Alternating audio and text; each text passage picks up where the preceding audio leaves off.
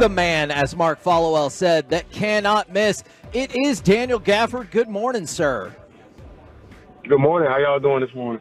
We are doing fantastic, thanks in large part to you, and I very much appreciate that. Yep. And I want to talk about the win, and I want to talk about the dunks and everything like that. But what I was curious about is this victory also, for the time being, moves y'all into the 6th spot, moves you away from the play-in. Is that something that gets discussed at all, or are you like, just keep stacking up W's and it'll take care of itself? I think the mentality behind that is to just keep moving forward. In all honesty, we're having fun with our success right now, so we're just trying to keep the dice rolling, I would say. So at the end of the day, the conversation about it is not really had. We know that at the end of the day we moved up, but the work paid off for it. So we really just kind of, I would say, give ourselves a pat on the back and take that next step forward to go get this next one too. What's been that difference between this stretch? You guys look like y'all are completely in sync defensively. On the offensive end, it looks like something we haven't seen in quite some time. What's been the difference in this stretch from whenever y'all had that kind of bad spell? I mean, in all honesty, it's what Jason Kidd says that before every game, chemistry and trust. We're out there, we're building something, and we're just having fun playing basketball together, in all honesty. And at the end of the day, we trust each other on defense, on the defensive end, and just in all honesty on the offensive end as well. We got guys that gain a lot of attention with Kyrie and Luka, and those guys find each other and put trust in us to make sure we make the plays on the back end whenever, they can't really do anything with two guys on them at the end of the day. I know, obviously, if y'all make the playoffs, this is something that everyone is used to and you'll eventually see. I was curious, are there any kind of particular challenges that come along with playing the same team back-to-back in the regular season? I mean, I know it's a different arena, and I know you've still got a few days, but your next game is against Utah again. Are there any challenges with seeing the same team on back-to-back days? They always say in this league it's hard to beat the same team twice, in all honesty. That's what kind of like I've been taught ever since I've gotten into the league. So with that being said, we just have to come in and make sure we pay attention to detail like we did in the first game and kind of facilitate and do the things that we did for the win that we had here at home. So because I know for a fact that they're going to be in a position to where they adjust, they make the game plan different, and they try to throw different things at us down the stretch to where it's going to be something different that we see on the floor come Monday.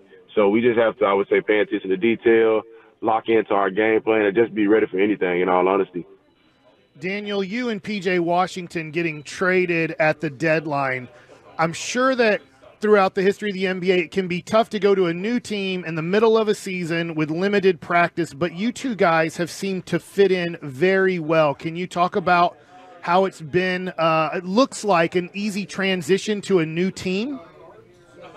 Mm-hmm.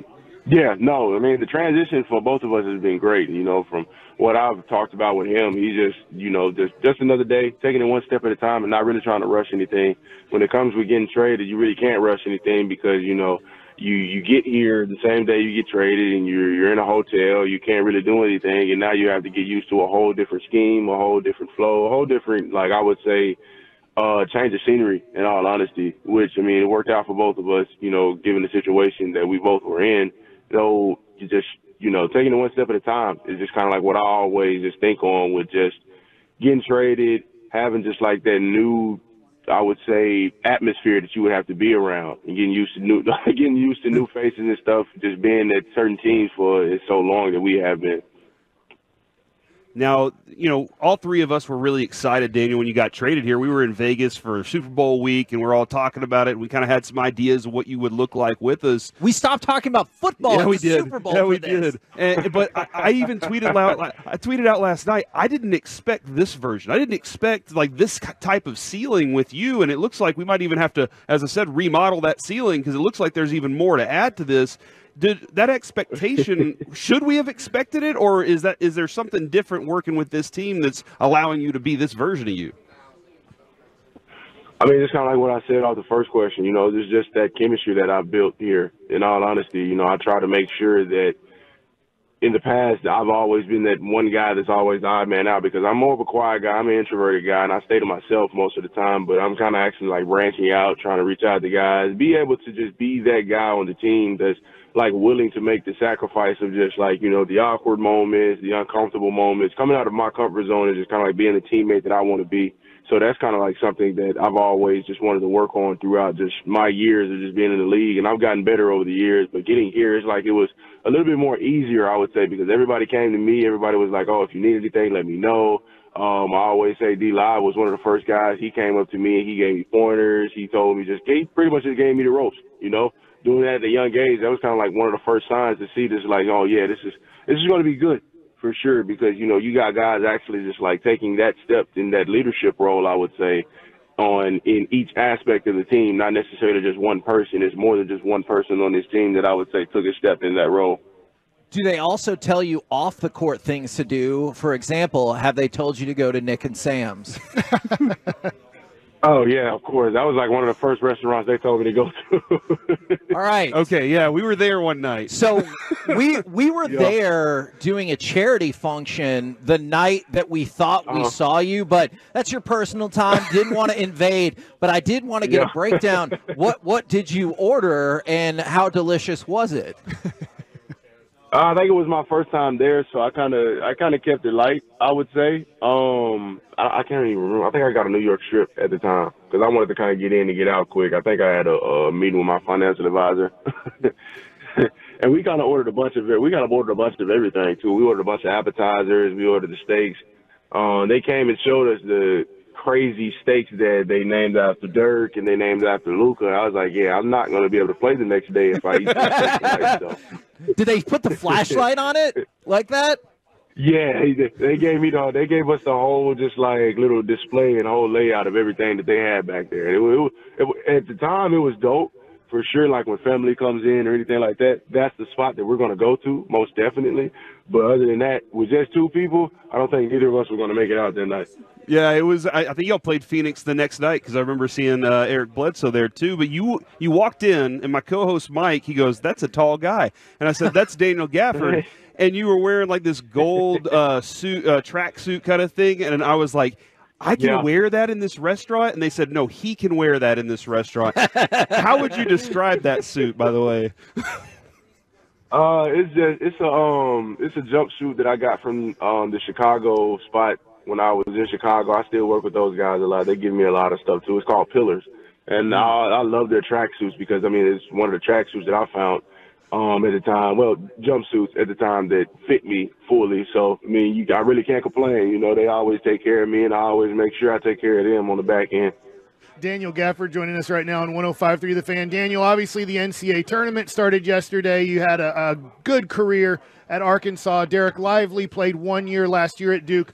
I want to know the difference from college basketball to pro basketball, because it seems like to me, especially recently, that centers do better in the NBA than they do in their college career. And I know you had a very good college career with your accomplishments, but Derek Lively seems to be better in the NBA than he was at Duke. And I think there's guys like that. Can you explain kind of the difference of being a big guy in college versus being a big guy in the NBA? I would say, in all honesty, I think it depends on just like the situation at the college at the time, because you got, you know, multiple guys that are at certain colleges. I'm pretty sure Duke was stacked when D-Live was there. So it's not necessarily just like how it was with me at Arkansas. Like, we were stacked, but they were trying to push the narrative of just kind of like me being the face of the program at the time, my second year.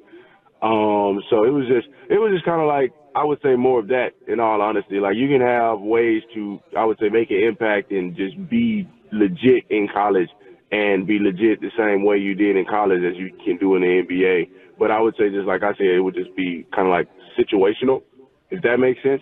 But I don't know. You know, with me and my career, you know, I just kind of like did the same thing that I did in college as I'm doing now, you know, set screens, get to the basket, rebound, have our energy, and just be, you know, that guy out there that does all the dirty work, you know. It doesn't matter anymore. You're in a great situation. You're making good money in the NBA. Were you surprised with what you were able to do in 2019 that you weren't a first-round pick?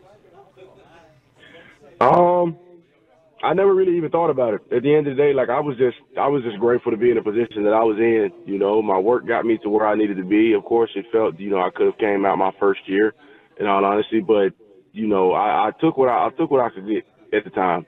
And I, you know, took that and ran with it. Of course, it's like my first year and a half. I felt like I took that for granted in Chicago. And there was a lot of adversity that hit throughout those, you know, that season and a half that I had with them. So once I got to Washington, it's just something that I had to I had to put my next step forward, in all honesty, and just kind of lock into just, the different things that I had to do to be able to kind of be successful in this league. Now, last night was a blast, Daniel. Like, watching that game was just so much fun. And I'm just I want to try and get a description of what it's like when you're seeing so many of your teammates dunk over and over. And also, like, that on this radio show, we know how to talk to each other without talking to each other. Going up for an alley-oop, are you always expecting the ball's about to be in my hands? How do you know when to go? Like, explain all that for me if you can. It's just being in the right spot at the right time, in all honesty. I'm a big man, so I got to run the floor. So being in that position, it's always just a rim run situation. So if a guy sees you and you don't really have too many people around you, they're going to find you. And really just, just picking and choosing just like my spots whenever Luke and Kyrie is doing their thing on the floor, any one of our guards on the floor, in all honesty. And just staying down low and just being ready for anything, to be honest. I can't go up and handle the ball, for the time that I'm in. So I just kind of just get into the seams. I try to wedge rebound. I just try to do all the little things that, are not really paid attention to when it comes to the game, in the league. In all honesty, just, being down there, putting my hard hat on and just going to work. Yeah, and obviously, I mean, I'd love to see the 7-footer dribble up the court and everything. I would obviously love to see that. But we do have to work on something though. We need the other guys to stop hitting you in the pelvic area, dude, because this is starting to get the last 2 games now. You've gotten some shots. What's going on there? How do we get this to stop? What do we need to do to help you out? Really, I think it would just be me having to sit down, but I don't think that's going to happen no time soon. It's a physical game. I know what comes with it, and at the end of the day, just like I take it as a sign of respect when it comes to guys, not necessarily kicking me in, the private areas, but just in general. That's a weird sign of respect. That's a weird sign of respect. Yeah, that's one of the weird ones. But in all honesty, the one last night is just, he was just trying to keep me off the glass. So, I mean, I can't really fault him for doing what he was assigned to do, and he did his job, to an extent. And I was like running full speed and it just happened. So I really can't hold it against them because, like I said, I take it as a sign of respect because they're trying to keep me off the offensive glass or just in general, just trying to run through me when they're trying to get a defensive rebound too. So at the end of the day, I just have to, like I said, put my hard hat on, be ready to, always get hit by at least, 2 box outs a game at the same time down the stretch. And I just have to keep having fun with it, just playing ball. Whenever it comes to me getting hit, I take that lick and I keep going. After Kyrie made that unbelievable shot over Jokic, the left-hander, did you practice that at were you like, I got to try this just to see if there's any chance I can do this? And then also watching Kyrie and Luka at practice, is it fun watching them come up with creative shots?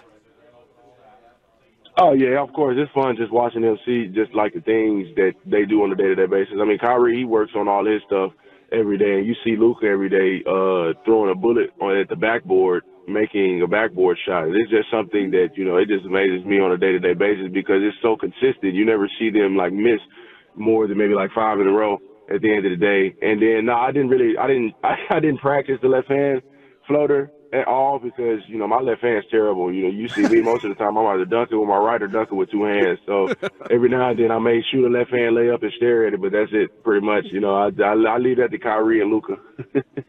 Well, in the last 21 games, 15-6, 3rd in offensive rating, 12th in defensive rating, and that's been moving on up. We appreciate how well this team's been playing. We appreciate you for jumping on with us and hope we can have you on again soon. Yes, sir. Thank you guys for having me on.